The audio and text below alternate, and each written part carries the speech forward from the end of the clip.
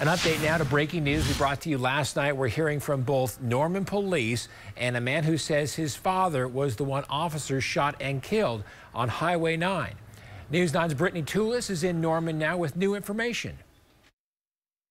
The man who his son named as James Morrison Sr. had warrants out for skipping bail when he ran from police. The high-speed chase ending with officers gunning him down. Norman police say the chase started around 8:45 Thursday night at 12th and Alameda when officers spotted Morrison's car. An officer turning on its lights behind the car to pull him over, but Morrison sped off.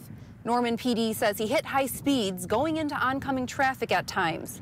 Morrison's son was along for the ride as his dad fled officers. Made a right, went with the Highway 9 and made a left.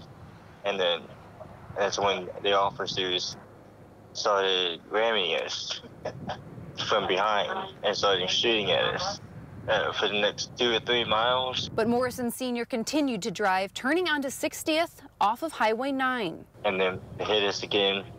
That's when the vehicle come to a complete stop. If the car wasn't moving after that. So my dad had gotten out of the car and he had his hands up and they still shot him. Police say Morrison Sr. was armed, something his son says was not the case. He had a cigarette in his mouth, he had eyeglasses on his face, that's all. It says he pulled a gun, but I didn't see a gun. Morrison died at the scene. His son says his dad's girlfriend was grazed by a bullet. Police say neither of the two were involved or are being charged. At the Norman Police Department, Brittany Toulis, Oklahoma's own News 9.